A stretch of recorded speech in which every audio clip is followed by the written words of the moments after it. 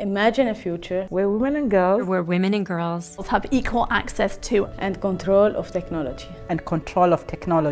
The future is going to be awesome. Science and technology is the accelerator of development. When women and girls can shape technology, they'll be able to unleash their creativity, express their ideas. Lots of new ideas. We would see technology that is gender responsive, new solutions, new areas of science. Create models of development that have not been there before.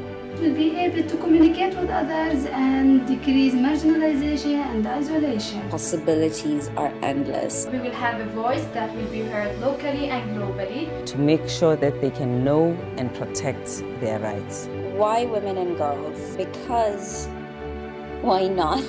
Why can't we? Come on, even I should be one of them. Diversity in science is critical. Critical. It is so crucial to invest in women. Then we will have the full talents of the population, working on the problems that we face in this world.